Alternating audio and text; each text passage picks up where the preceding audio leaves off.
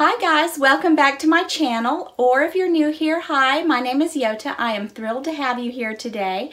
Today I thought I would do my most used luxury handbags of 2018. I've been seeing this video going around on YouTube for the last couple of weeks, and I thought it would be a lot of fun to do. It's not a tag video, but it is a popular video, so it started me thinking, what were the most used bags of 2018 that I carried on a regular basis?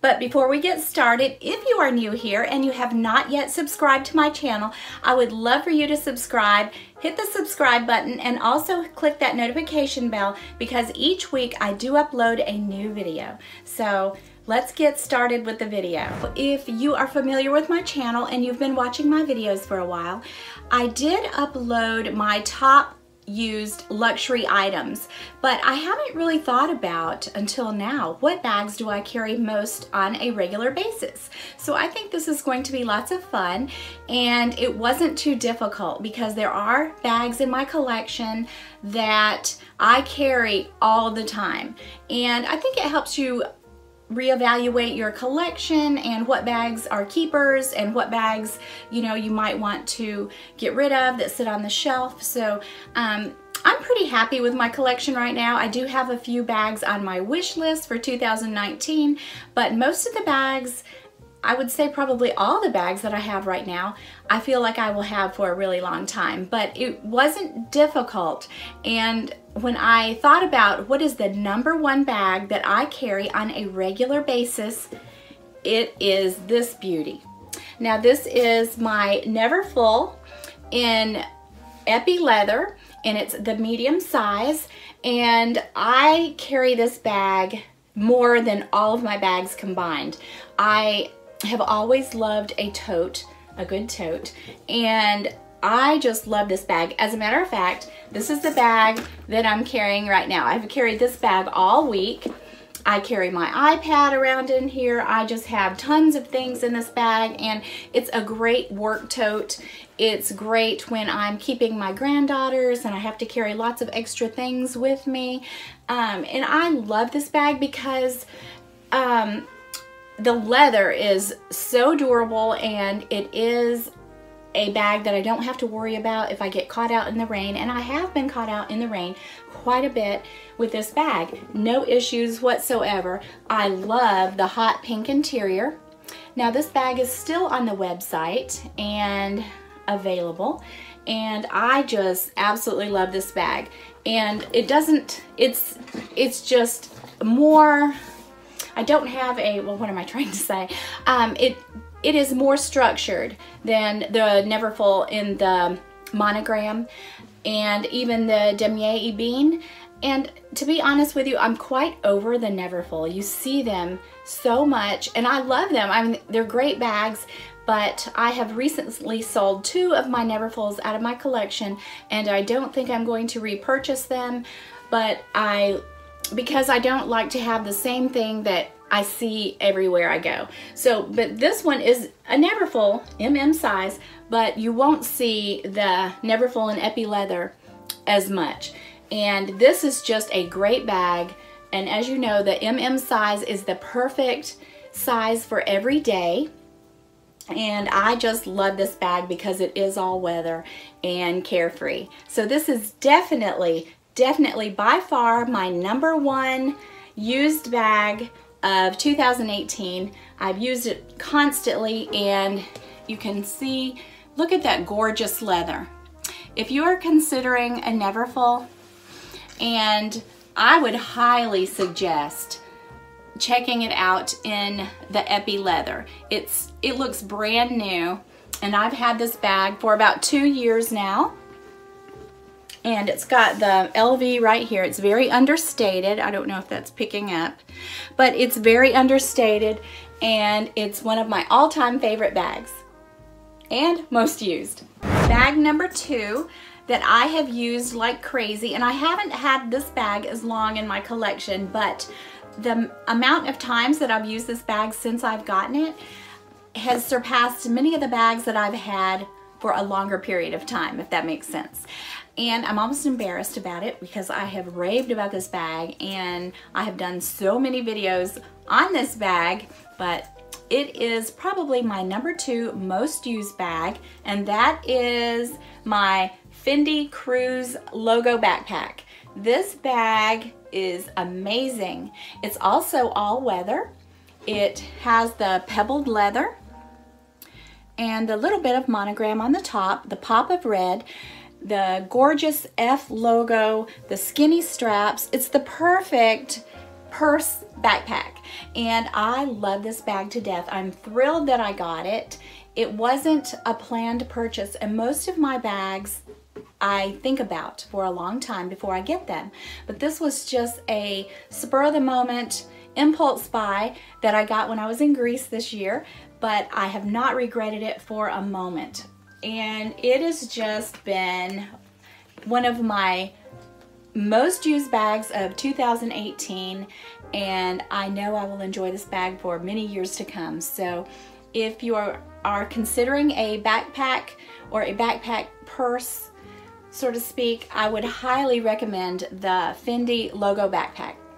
We are to bag #3 of my luxury collection, and it would have to be my Pochette Métis in the reverse monogram.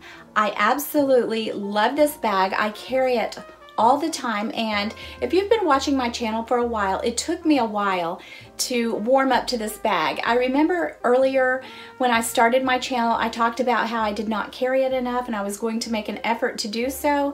Well, now that I'm carrying this bag on a regular basis, I reach for it constantly. So I have really grown to love a cross-body bag, and I always thought that I didn't like bags like that, but it is so convenient and so easy to carry.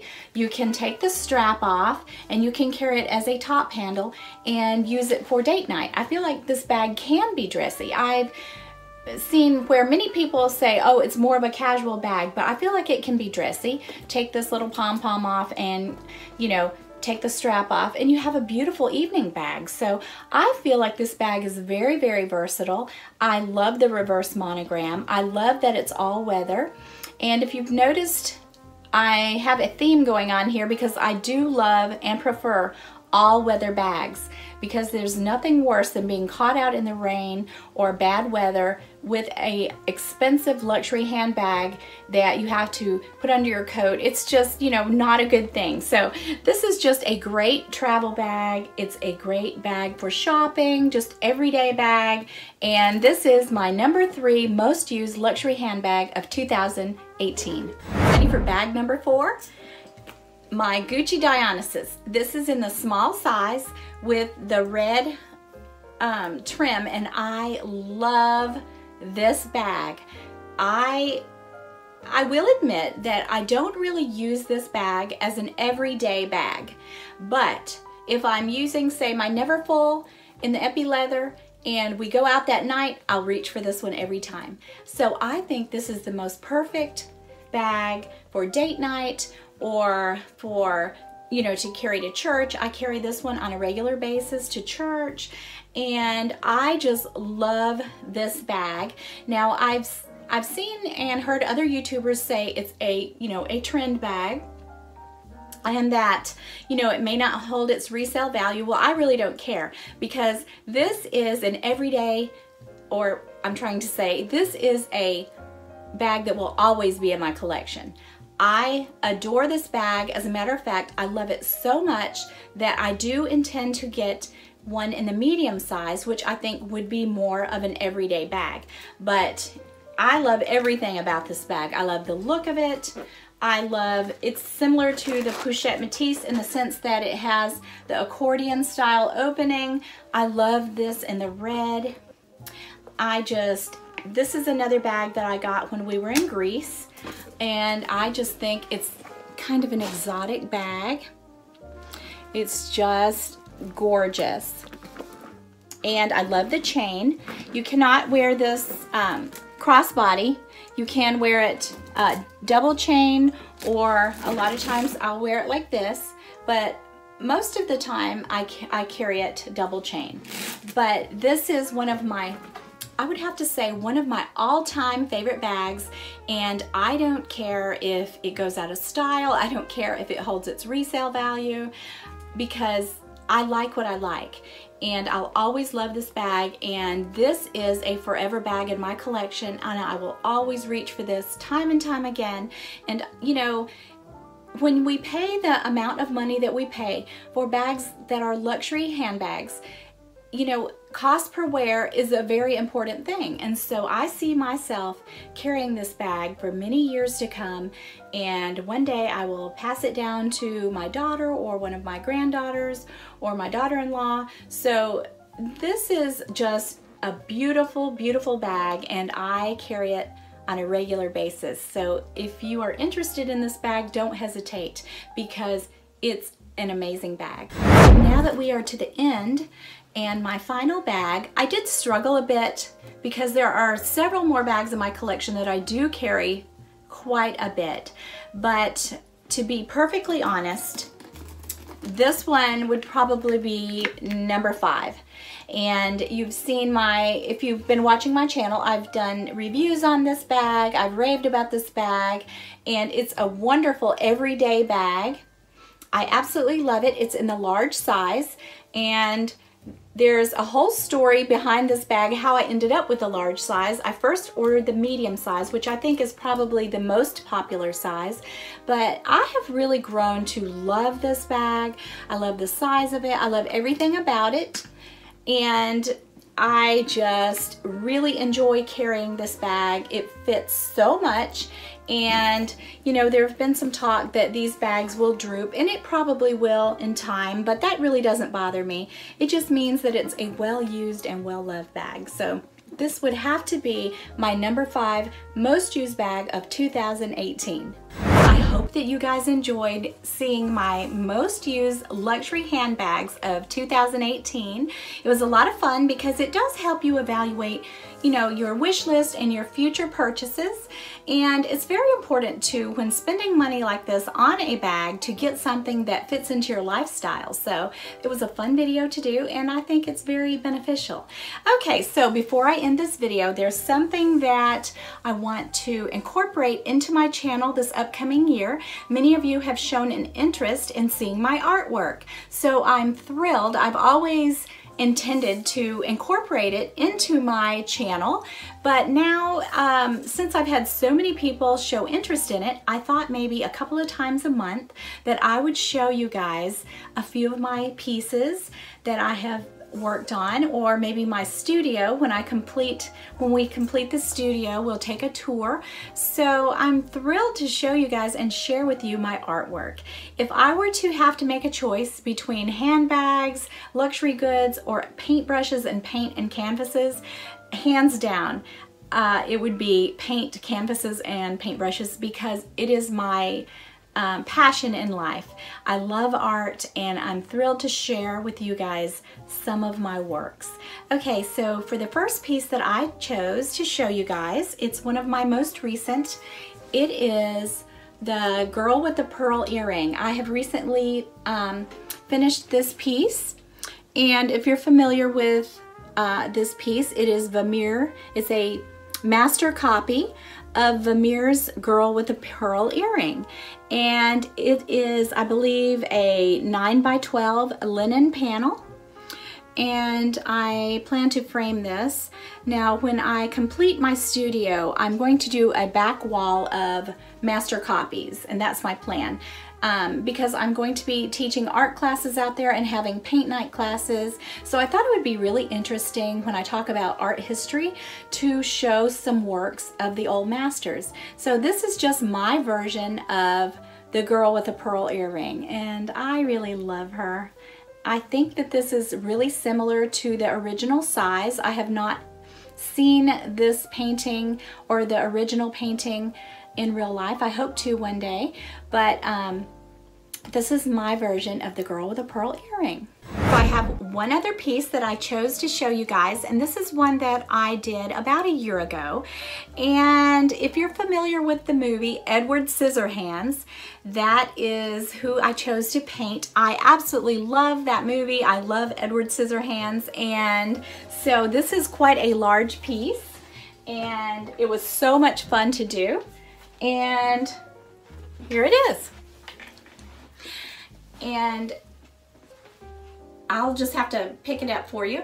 But I painted him. He's quite sad.